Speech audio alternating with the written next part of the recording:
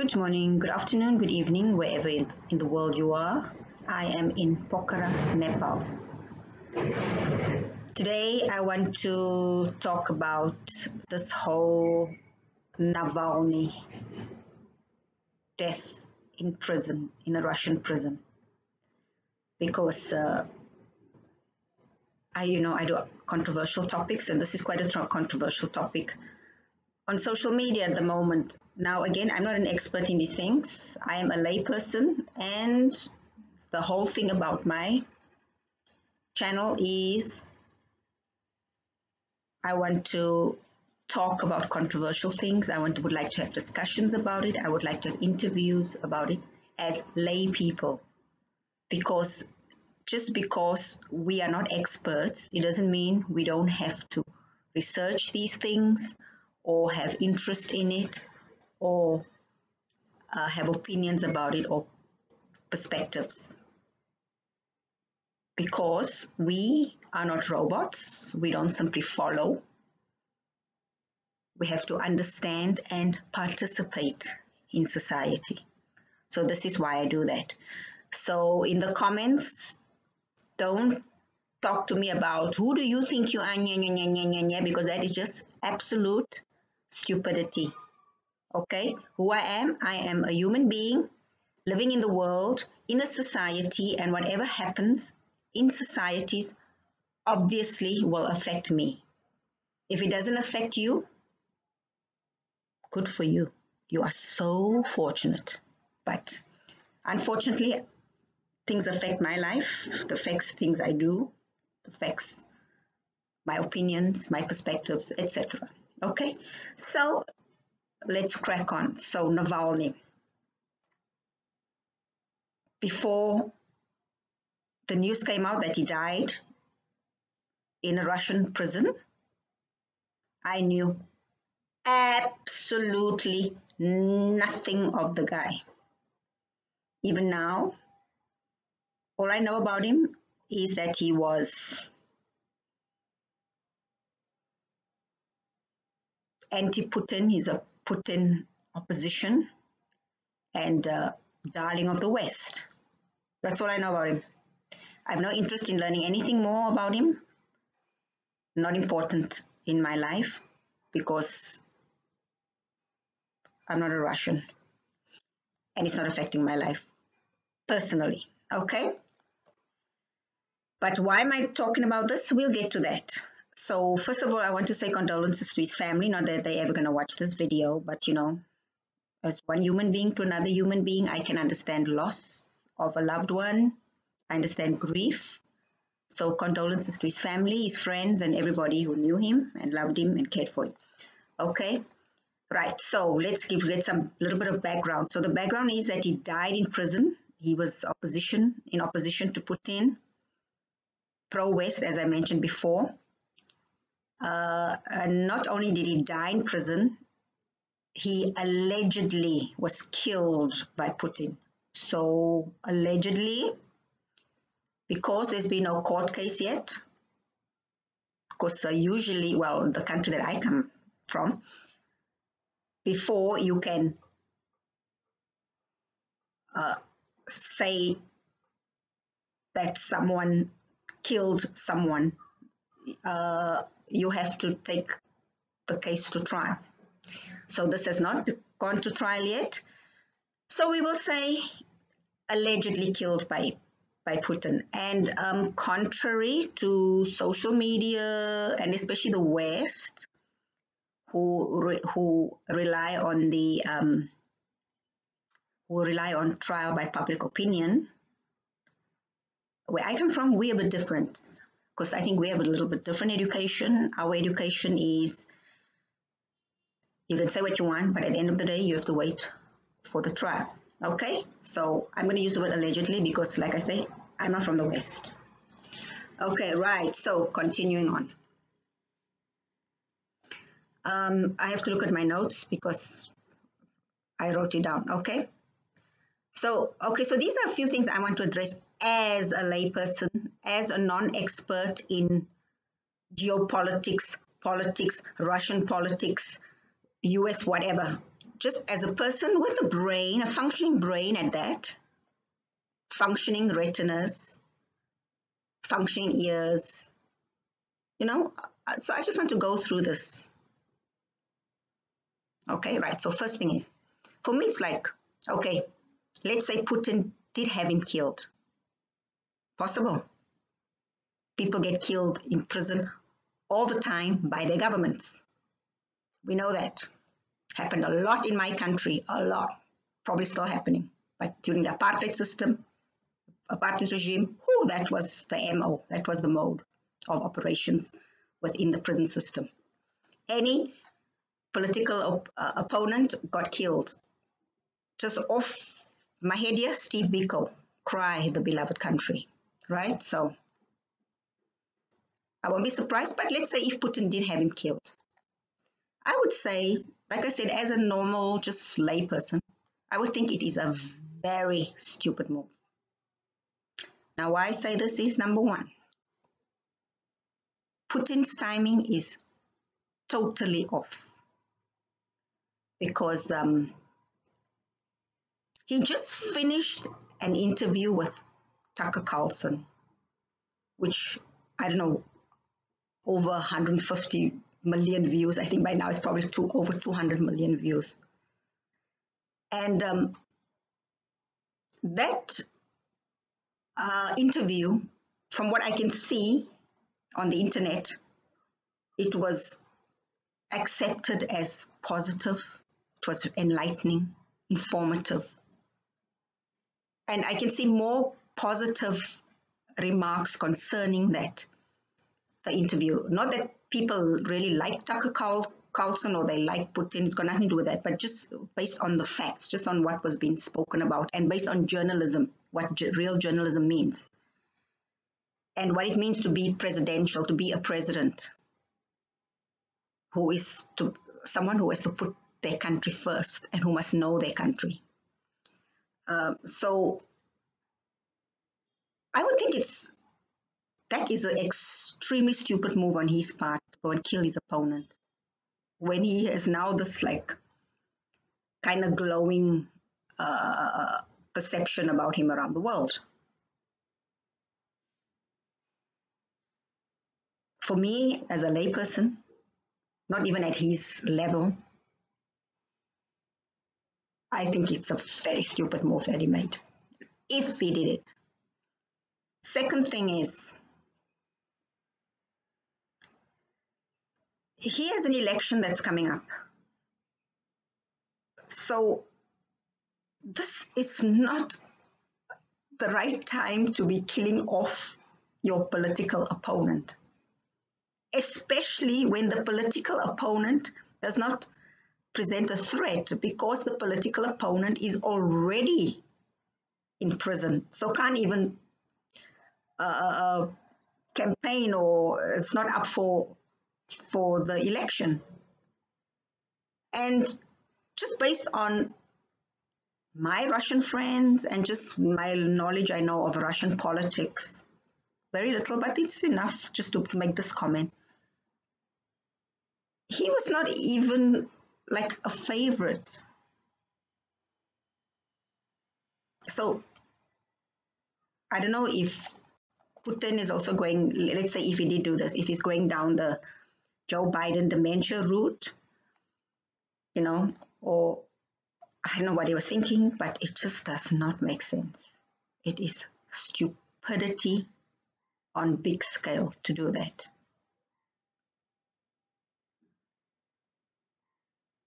The other thing about killing him in prison, this just gives a very bad standing for Putin with the Russian people, with the voters. Because let's say even if again, this is just me thinking, even if the voters, there was no way that they would have voted for this Navalny, and I mean, even they can't, he's in prison. Even if they were pro-Putin, this is not a move that any voter wants from a presidential candidate, because you don't want your president to be threatened by his opposition and kill them. This is not what well, this is me as a voter, this is not what I would want. Doesn't matter how much I like the person that's running for the presidency. That would be like a total no-no as far as I'm concerned. So again, why, I don't know why Putin, again, if he did do this, why he would do this. It just doesn't make sense. It's stupid.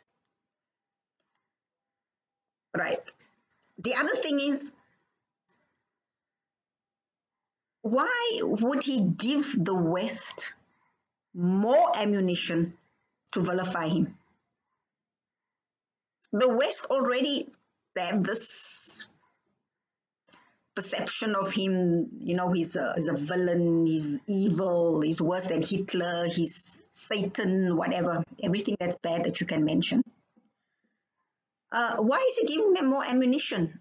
Again, if he did have this guy killed, why would he give the West this ammunition?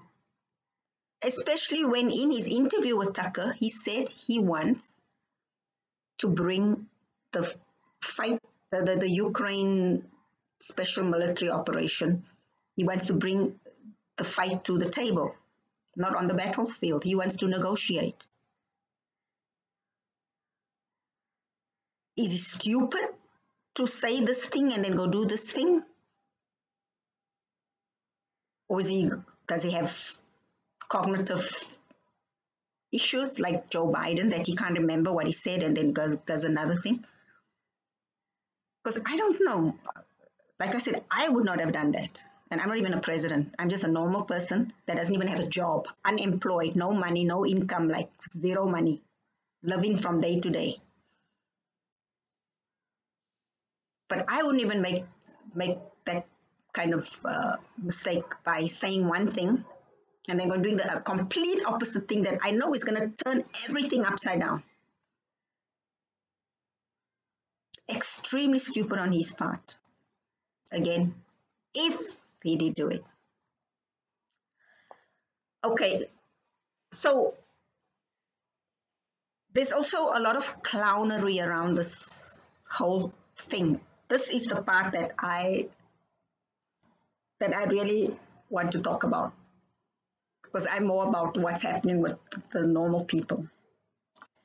So the clownery around this is that the West, okay, especially like USA, UK, I've noticed they are so focused on what happened to this Navalny guy in the Russian prison. Totally focused, totally against it, like up in arms. You should see the internet is blowing up. But at the same time, just yesterday and today, you have the extradition hearing of Julian Assange. No one's talking about that. They are not there's no focus on this. These clowns are more concerned with some Russian dude in Russia, which is a different country, which is a politician that has got nothing to do with their country, rather than someone who is from their country, well, not from their, but who is a Westerner, because he's Australian, but he's a Westerner held in a Western prison and who might get extradited to another Western country. And his only crime was to bring the truth to people, to practice real journalism. This is what I find is clownery on big scale. What the hell do you care about Navalny and Russia? You can use it as a whataboutism, yes. I don't have a problem with that because, like I said in my short, if you want equal rights for all, then whataboutism is relevant. So you could be concerned to the extent that you use it by saying, if we are so concerned about what Russia did to Navalny, we should be even more concerned about what the UK and the US is doing to Julian Assange. Like, so what about Julian Assange? Another YouTube blogger, a political commentator, his name is Gonzalo Lira. He's a US citizen. He also died in Ukraine, in a Ukrainian prison. And he was detained, he was imprisoned for speaking out against Zelensky about the corrupt Ukraine government and about the war in Ukraine. He got imprisoned for that. He got killed in prison. He died in prison. So what about him? Where is the outrage? If you're a Westerner, right? That is your citizen. He's a US citizen. You care more about some Russian citizen in a Russian prison than what you care about a Western citizen in a Western prison and a Western prisoner who is in a Ukraine prison. This is the clownery. Now, could this clownery just be a distraction from what is happening with with Julian's case? Because Julian's case is happening today and tomorrow. Because it looks like it, because everyone is so distracted by, oh, this guy was killed by Putin, the evil guy, that Julian Assange case is like being pushed aside. So is it a distraction? Or is it just blatant clownery from the masses? And the masses is like us, people like us. We are the masses. We are the ones that are focusing on something that's got nothing to do with our country. Because I see even people from my country are concerned about what's going on there. Why don't you concern yourself about Julian Assange? Why not? Why don't you concern yourself also with Gonzalo Lira? They're all human beings. You know why? Because you're all anti-Putin, that's all. It's not about Navalny. Or it's just a distraction. I don't know. I write here, the West is fuming over what is happening in Russia. While the things that's happening right on their own doorstep to their own people, they turn a blind eye to. Gonzalo Lira is a USA citizen, so he's from the West. Julian Assange is a Australian citizen. He is from the West. Why don't you care about the two of them? You know why? Because you are a clown. That's what you are. You are a clown of the first order. Okay. But the good thing about this whole Navalny episode is that now all the clowns are very supportive of Russia. Not Putin, but of Russia and the Russian people, which is a good thing because since 2022,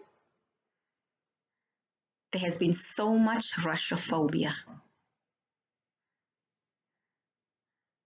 I've seen it. I've been traveling Nepal, India. I meet all the foreigners. And you can see they were so anti-Russians. They don't even want to ride in the bus with them, or there'll be fights and they'll be screaming at each other and all this. But now, everybody's now, oh, Navalny is a Russian that suffered. Oh, the Russian people are suffering under Putin. So this is very good. So this is a very good thing that I can say is happening now. And even before, you're not allowed to put a Z like as a profile or just even in the comments. Now it's Z's in the comments. I can put as many Z. It's like, remember when we can do Slava Ukraina? This one. It's okay. So now we can put Z's. That's also okay. Can have a big Z here. I should have put a big Z here. And free Assange here. I can still write it. Yeah, now you can have a big Z. And it's okay. So this is good. So Z in the comments. Because the Russophobia was ugly.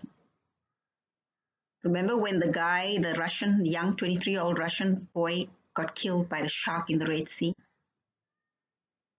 Remember all the very horrible things they were saying about that, about Russians, about how they're glad that the shark ate him and all this kind of stuff. Remember that? That's not happening anymore. Now everybody's kind to Russians. Everyone's kind to the motherland, Russia. So, it's a good thing that happened. It's a good thing that the West is so pro-Navalny, because it has put Russia in a better light. And all my Russian friends, don't hide out it. Don't hide away anymore. Come out. And Z's in the comments.